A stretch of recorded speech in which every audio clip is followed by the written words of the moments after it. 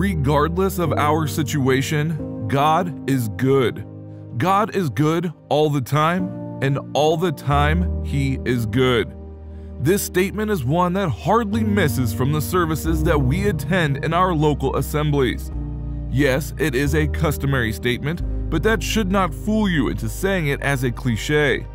You know, sometimes you may say something for so long that you get used to it in a way that makes it less beneficial.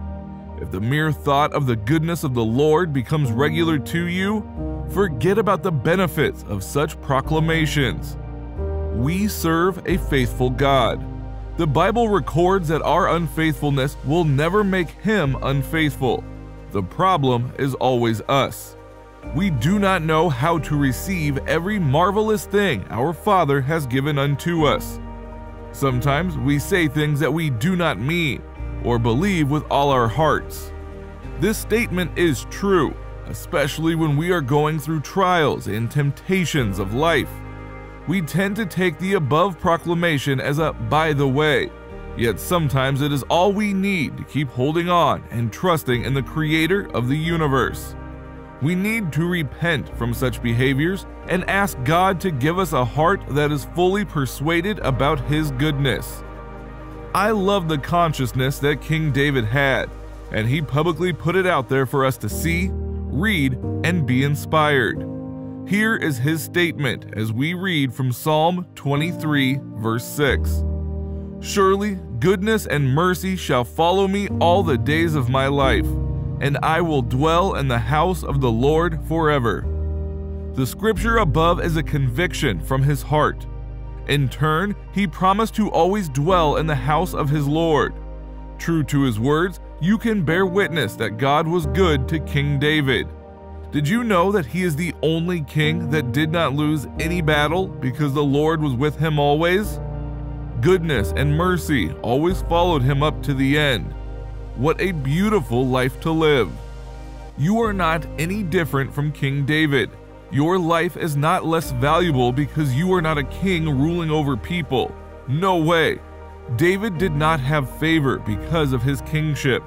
He was special because of his heart towards the Lord. He had a heart that loved God and His precepts. That means that if your heart is right with God and is for Him, you can be sure of His goodness and mercies, and you can expect them every moment. Yes, there are times when you face situations that do not reflect what the scriptures say, and they force you to think that the greatness of the Lord has departed from you. I know that things can get so bad until you doubt the faithfulness that He shows.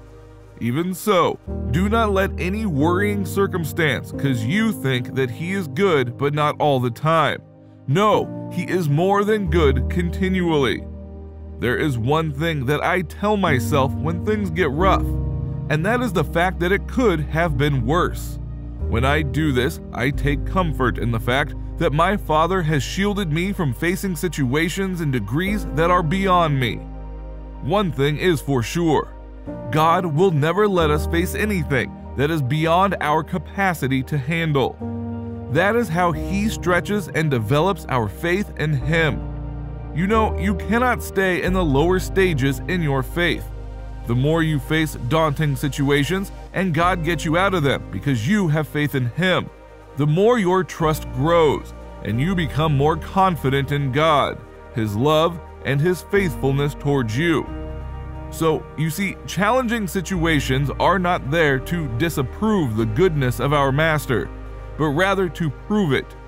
Do you recall the story of Samson, the man with the supernatural strength that was a great terror to the Philistines?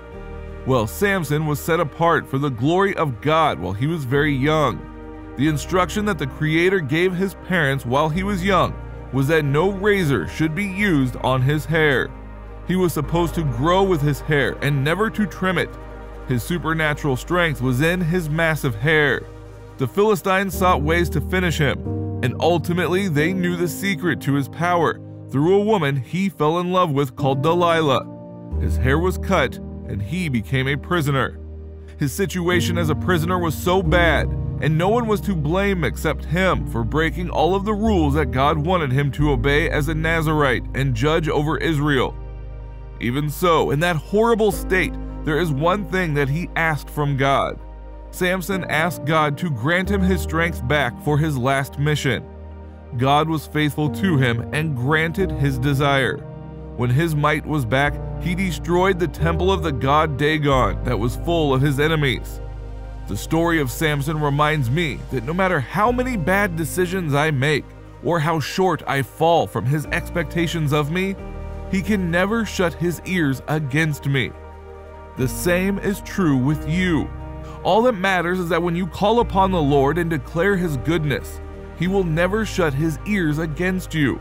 He always remains faithful and righteous throughout every situation, and he waits for you to call on him and upon his goodness, and he will show you that his goodness toward you never ran dry. In every situation, remember that God remains to be God. You know that he is God, whether you are on the mountain or in the valley. What you are facing or have faced should never be a measure of who the Lord is to you or what he can do for you. It should be a measure of how amazing he is, because you are sure that he is the good shepherd that will guide you to greener pastures or cause springs of water to burst forth, even in the desert. He will never hesitate to show you how much you mean to him. All you have to do is believe this truth. Here is what King David also said about the goodness of our Almighty Father in Psalm 34, verse 8. He said, "O taste and see that the Lord is good. Blessed is the man that trusts in him." This scripture is an instruction. David instructed us to taste how good the Lord is towards all his creation. The last part says that anyone that trusts him is blessed. Let me tell you one thing. No one can do the tasting for you. You can do it for yourself. If other people do the tasting and come back with testimonies, the best they will do is inspire you to go ahead and taste for yourself. That is the only way you will be persuaded of their testimonies. That is the same way we treat spiritual things. You have to experience them for yourself. Now, to encounter them, you have to trust in God. The scripture reminds me of something so beautiful in Nahum 1 verse 7 that says, "The Lord is good, a stronghold in the day of trouble, and he knows them that trust in him."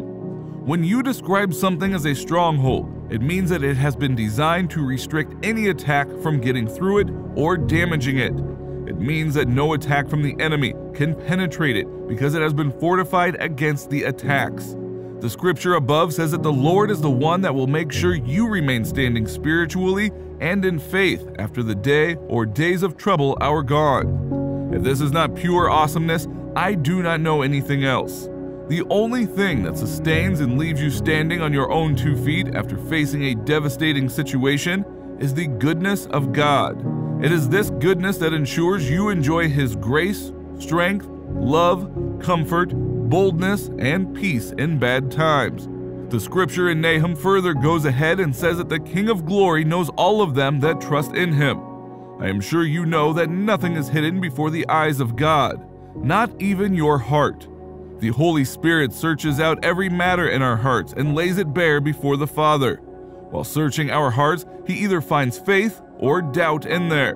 When he finds faith, you will be blessed to partake of everything he has to sustain and carry you through difficulties.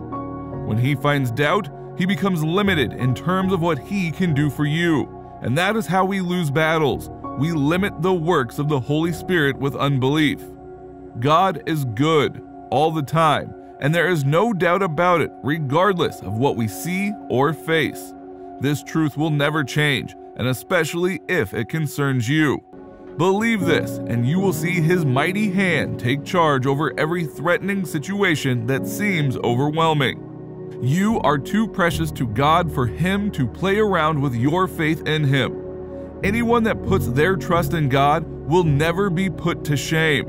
As you keep your focus and trust in him, you will see the truth in his word in Psalm 33 verse 5 that says, "He loveth righteousness and judgment. The earth is full of the goodness of the Lord."